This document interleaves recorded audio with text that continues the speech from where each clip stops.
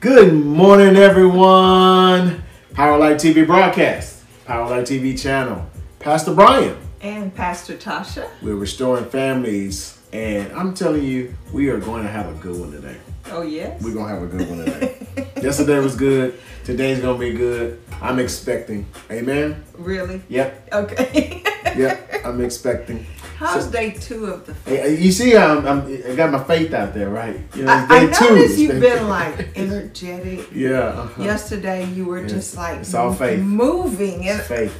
I'm like, why are you moving so much? Well, I got up yesterday early in the morning. I went to work out. Mm-hmm. Yes. Yeah. So, yeah. And then I have a prayer call that I do, and usually, we sit at the table and just kind of hang out a little bit. But you were not hanging out. I was moving. You were moving. I had energy. You had energy. Yeah. You were clanking pots and yeah.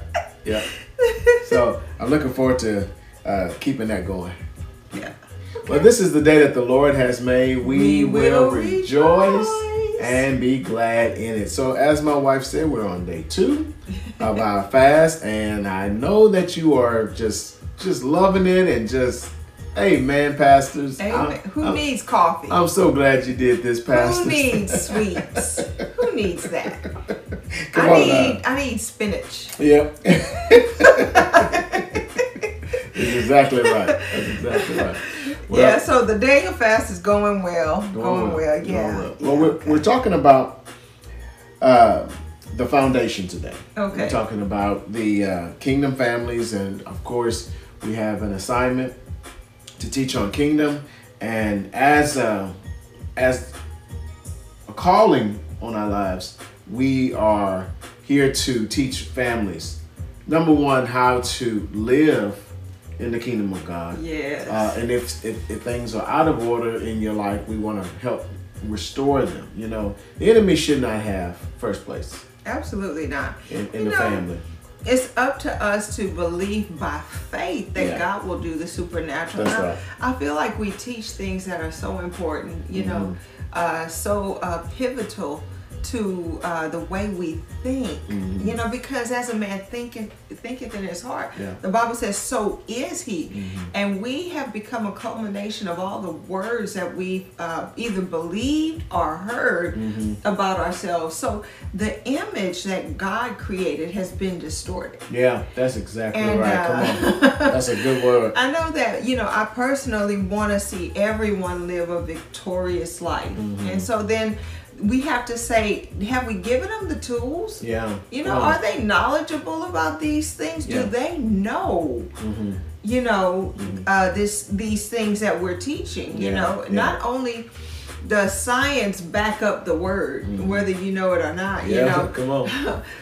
Sometimes science misinterprets the evidence it sees and thinks, oh no, well that can't be.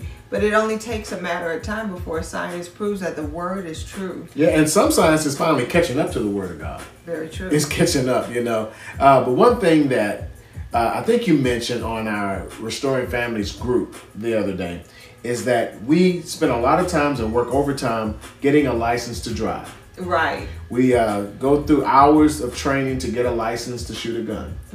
But we don't take the same amount of energy and the same amount of effort to get a license to be married. Right. And so I believe that when there's a breakdown in the family, when there's a breakdown in the household, it can create a ripple effect. Right. And it'll hit all segments of society. Well, I know, the way I was talking, it's easy to think about like natural sciences, but look at social sciences. Look at how they have studied the way we interact with each other on a societal level.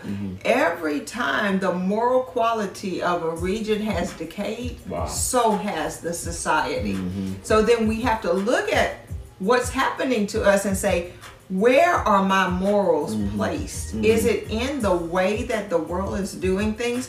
And most of us know that the way the world is going, things are not going to happen well if we continue in this trajectory. But if we get back to the roots, back to how God designed it, maybe we have a chance. Yeah, and so I'm excited about this because I really believe if we deal with the family, we deal with the and what we're going to talk about today, we begin to talk about the fathers and deal with the fathers, and because they're the head, you know.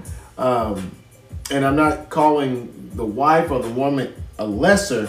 It's just the order of how God did things. And if the man is the foundation, then if the Psalms 11 and 3, it says if the foundations are destroyed, what can the righteous do? That's right. So we want to get back to talking about this. We had a good talk yesterday, and I want to get back to talking about the man and how we can help build up our men, you know.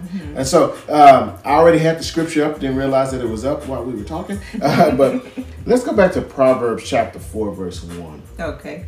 And go ahead and read that out. It says, "Hear, my children, the instruction of a father, and give attention to know understanding. For I give you good doctrine. Do not forsake my law. For when I was my father's son, tender and the only one in the sight of my mother, he also taught me and said to me, let your heart retain my words, keep my commandments and live.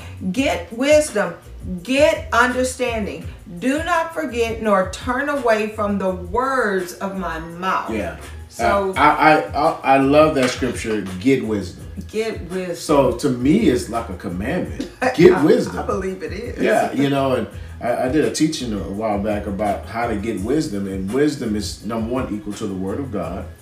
So every time I get the word, I'm getting wisdom. You know, and that's why it's good for a man, a whole family, to be rooted and grounded in the word of God. Right. And you know what's so interesting about this, you know, I know that it's not only men listening to this program, it's women, it's children, it's teenagers, it's people from every walk of life. And you might say, why is this important for me to know? It's important because families are built on the foundation of a good father. If you're a single woman and you've not selected your husband, you have to know that when you're selecting a husband, you're also selecting a father. Does that mean y'all are necessarily going to have children? Maybe you will, maybe you won't. But he's going to lead your household. He's going to be in relationship with you. Do you want a husband you can't depend on, or that if later on, if you decide to have children, they can't depend on? Well, no, you want to pick a good father, you know. And then if you have children, you want your children to see what a good model looks like. If you came from a household, or you're in a situation right now and you're like, Pastor T, you just don't understand.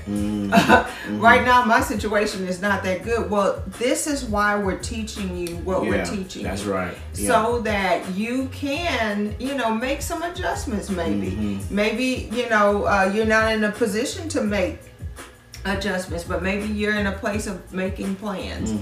Maybe it's time for you to get a new way of thinking about your current situation. Well, think about the word repent. Repent means return back to the penthouse. When I hear that word pent, I think top. Penthouse. Yes. You know, so go back to the top. Isaiah 55. My thoughts are not your thoughts. Right. Neither are, your thoughts are not my thoughts. Neither your ways, my ways. For my thoughts are higher. Right. So we have to return back to higher thinking. When Adam was in that Garden of Eden, he thought on the level of God. Right. He acted like God. He talked like God. He walked like God. But when sin hit the garden, then Adam fell. But not only did he fall, but his thinking fell. Right. And so we got to return back to the level of thinking, not with our flesh, not with our loins. And I don't mean to be graphic here so early in the morning, but we have to think like God when choosing a mate. Yes. And you know, can I just say that, you know, when me and you got married, we were not born again, neither one of us. But God changed us. So we have to go back to believing God and trusting Him for miracles, even in our marriage. Yeah, you know, a lot of times we confine miracles to what God might do in our body as far as healing and what he might do in our emotions as far as restoration. But God wants to restore marriages. And so He wants to do miracles in marriages. He wants to do miracles. Why? That's because so good. He is the God of miracles. He is the Father or the source of it all. So He wants to show you that He's God. Amen. But He wants you to put your trust in Him. You know, what good would it be for God to do some great miracle in your life and you not know that it came from Him? That's so good. Come on. Yeah. And it's time for miracles in marriages. Absolutely. I prophesy that. Amen. Well, yesterday we left off talking about a few statistics about how children are in a single parent home or when there's fatherlessness. So, right. We were highlighting the importance of fathers in the household by looking at some of the characteristics of a fatherless household. And the statistics were drastic. But that there are some positive statistics about the positive effects. Let's get to the good news of a father in the household. Now, these are the things they never teach you in school concerning the importance of having a father in the household. And can I just say, I can understand the desire to encourage the single mom or the single father. I understand it, but at the same time, we should go back and tell them, hey, it's gonna be, this is a way that's gonna be a lot easier, a lot better. This is the desired way. So here's some statistics. Even through play, fathers encourage, listen to this, competition, challenge, initiative, risk-taking, and independence in the lives of their children. I can see that. I can see that. Well, men by nature are very risky. And women are kind of... Well, men tend to be very competitive. One of our main motivations as a woman is to be very security minded. A woman who feels insecure is not going to feel safe in a marriage. And so any relationship that she feels unsafe in, she's not going to like that relationship. Men are very logical in their thinking and will push the boundaries in some respects. But do you know that even in the financial world, the biggest payoffs were first started by the biggest risks. Risk takers, so, while it's good to be safety minded, sometimes if you're not a risk taker, you'll never try anything new. And you have to realize too the dynamics of a man and a woman. And when you're looking at, especially like I think about mothers raising young boys, and they're saying, why are you doing that? Why are you going out there? Why are you do all this? It's because of what you just said. Are you saying that mothers don't understand? No, I'm not saying they don't understand, but I'm just saying that neither one of my parents understood. No, I'm just that's a good point. But what I mean is, without this information, without this knowledge, my people perish for a lack of knowledge. Right. So your sons are doing certain things, and you're questioning, why are you doing this? Boy, are you stupid? Boy, no. Men by nature they challenge things. They're logical in their thinking. And you as a mother, you're safety minded. Right. So to know now why your son may act a certain way is to, number one, trust in the Lord, trust in the guidance, and also know that this revelation is something that you can now, channel your energy or channel your son's energy in a certain way. Right. And that's not to say that because he's a son, he doesn't need discipline. Yeah. In fact, the more of a risk. He needs discipline. Don't let me get on discipline. Young men do need discipline. Yeah. So let's look at some of these statistics, some more of these statistics. A father in the home improves a child's verbal skills, problem solving ability, academic performance, development of empathy. In other words, sociopaths have this developmental deficit. They have that developmental deficit of empathy. So that's why this is so important. A father helps a young man develop this. Fathers in the home affects a level of civil society in the following areas: in prudence, and cooperatives, and honesty, and trust, in self-sacrifice and equip citizens with other skills needed for economic provision. That's good. That's good. Like, who knew? You know, but I do recall, that, sometimes my dad would push me to do things that my mom wouldn't do. Yeah. Maybe on some things I remember as a kid, mom kept me in a certain box that dad would say, "Oh no, you can do that." Yeah. I do recall that. Yeah. And I also remember playing competitive games. Yeah. With my father. So, I can see how this is really true. Yeah. The thing that we I want to touch on, maybe we can touch on it tomorrow. I want to touch on it. You said a word just now, discipline. Yeah. Yeah, and I on a couple of Wednesday nights ago, we taught on discipline and the importance of discipline and the effects of discipline. And I heard you say something about empathy. The ability to understand another person's feelings. I know that raising my daughters, I taught them to think outside of the box. We taught them to think outside of the box, but I remember showing them how to empathize with a person's situation. Right.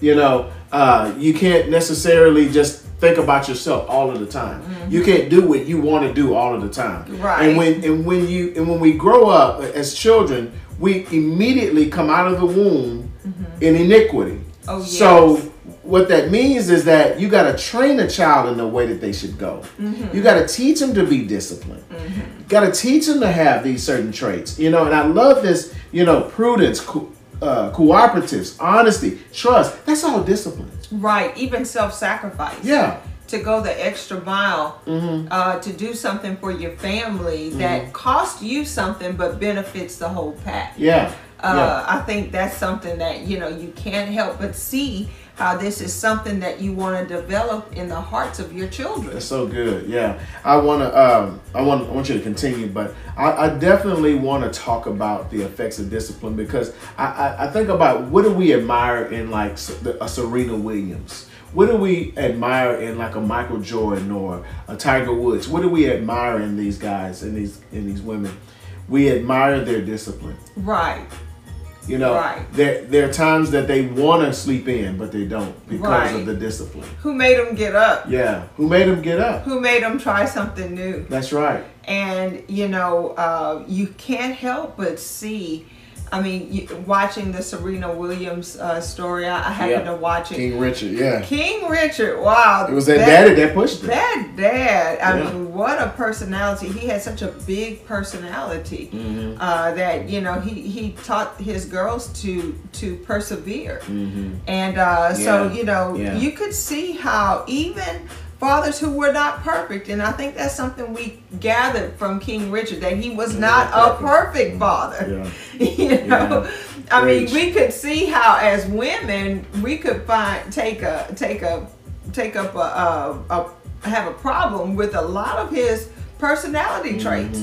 Yet we can't help but see that you needed a personality like that to create a champion, or should we say, two champions. Yeah, so then we have to go back and say, what makes a good father? Yeah. What makes a good father? It's not his, listen to this, ability to be more like a woman. Preach. But it is his ability really to be more like himself. We must learn to appreciate the things that make a father unique, rather than badgering men because they don't act more like women. Now, I recall listening to a song, and it was one of those country music songs that women think, oh, he's so sensitive. And by the time he's taking you on all these long walks in the park and listen to every detail of every story that you would typically share with your girlfriend, you no longer have a man. I'm just saying. Come on. That's right. That's right. And I personally Personally, when you told that story, I thought, boy, I tell you, keep going, because they need to hear this story. Nobody wants their husbands to be just as sensitive as them. Woman. I mean, don't get me wrong. I mean, a little sensitivity, a little bit of, true, honest to God, heartfelt sympathy over a situation could be good coming from a man. Mm-hmm. But if you crying as hard as I am, I'm just saying, it's just that's just not not the image I was looking for. Right. So a man with a strong self-image does not rule his household out of a sense of low self-esteem. Or low self-worth. Mm-hmm. We have to see that if he does have what we would call a big ego, would you prefer to have a man with a low self-esteem, or a low self-worth? That is not better. Yeah, come on. And I guess I'm saying that to say that, you should be mindful of balance, Yeah. But, asking a man or desiring for a man to be something outside of his character is to wish for someone else. Yeah, and I'm so glad you're giving your perspective on this, because, and I have to say, you truly understand some things, and it's because you and I communicate. Right. Go back to our first week back doing this. We communicated with one another. Right. I told you what I like, what I didn't like. Assertiveness. Mm-hmm. You told me what you liked and what you didn't like. I sure did. And so it was something that we didn't just continue in doing because we thought we were right. Right. We actually listened to each other, and it brought understanding. Go back to your scripture, Proverbs chapter 4. It says, "Get wisdom, get understanding." Yes. Don't forsake it. Yes. And so, there may be some people out there who say, well, I'm looking for the right kind of man. Well, because he knows that he was created in the image of God, the right kind of man has a proper love of self. Come on. So, I think that, the overinflated ego is a bit much. That could be hard to deal with as well. But a man with a proper love of self will make a good father. That's good. But someone who has low self-esteem and low self-worth, that's a person who needs to get, more aware of what God has to say about him and needs to adhere to and rely on the word of God to cause him to grow in these areas. Well, our time is running out, but I want to say this about men in love. If you look over in Ephesians, I believe it's Ephesians 5, where it talks about the dynamics of a man and a wife, a husband and a wife. It says, wives, submit to your own husbands. But it goes on to say, husbands, love your wives as Christ loved the church and gave himself, sacrificed himself. Men by nature don't know how to love. Wow, yeah. Because I believe men think of themselves. And so in order for a man to love a wife, he must learn from his father.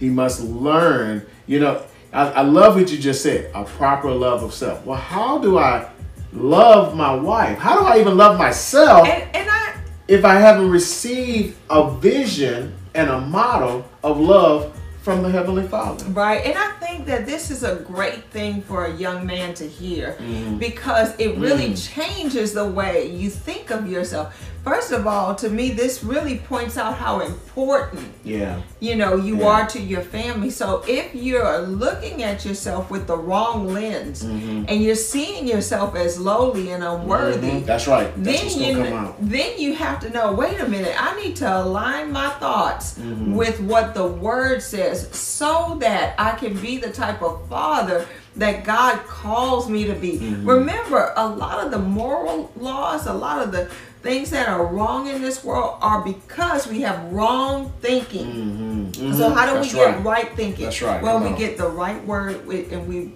adhere to it, we rely on it, and we change because of the power of the Holy Spirit on that word. Amen. Amen. Well, I want to read one scripture and then we're going to pick this up tomorrow. But I want to bring out that study on discipline as well. Okay.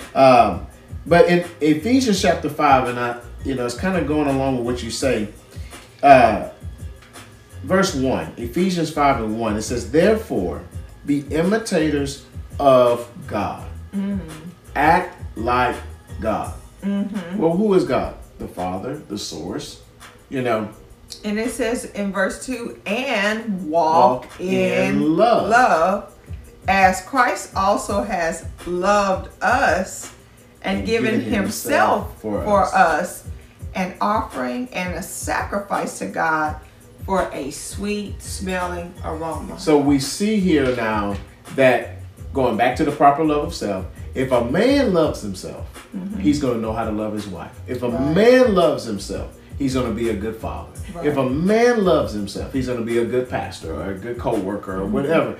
When you understand that God loves you, he gives you that sense of self-worth. He gives you that sense of self-esteem. He gives you that sense of, and even that value. That selfless nature that says, you know, I need to go out and secure the economic situation of my household. I need to make sure that, you know, my household is protected, my household is safe, my household is secure. Well, you know, by being this kind of man, the imitator of God, who walks in love and does these things that, you know, this verse says, he becomes the man that she can look up to. That's so good. That she can, you know, she can follow. She can follow. She can submit to. That's not to say that she doesn't have a leadership role, but it does mean that there is a place for the type of union that God designed. That it's going to work out well when we do things by His design. That's right. Well, in that, just saying that last part here, Ephesians 5:21, it says, "Submit ye one to another." So you got to learn how to get under each other's mission. Right. I mean, I think every, you know, Christian man who, you know, reads the Bible probably knows the verse about the woman submitting to the man. But if they just go up a verse, it says, "Submit you one to another." Submit you one to another. That's right. I know we tend to kind of forget that sometimes. But, you know, I think it helps the household run well. Yeah. It really does. So I pray y'all receive this word today. It was a good one, another good one. Amen. I'm going to go back and watch it. Amen. Okay. Amen. I want to give you... You want to say something? No, I thought you were about to do the blessing. No, I want to just give you an opportunity to sow into this message. When you hear things like this is really life transforming. This can cause your whole life to change, your marriage to change, your children to change. When you just learn how to submit, and I'm talking to the men now, when you learn how to submit to the power of God, the word of God, let God show you how to love. Receive His love and let Him show you how to love. I promise you, you will never be the same. So there's our QR code. You can scan it with your phone, so that way, or go to our website, wordpowerchurch.com/donate. Amen? Amen. Did you enjoy? It was good. Amen. Let's bless the people. The Lord bless you and keep you. The Lord make His face shine upon you and be gracious to you. The Lord lift up His countenance upon you and give you His peace. We declare shalom and blessings over your life. And we declare that Jesus is Lord and He's upholding all things by the word of His power. Be blessed. We love you. And we'll see you next time. Amen.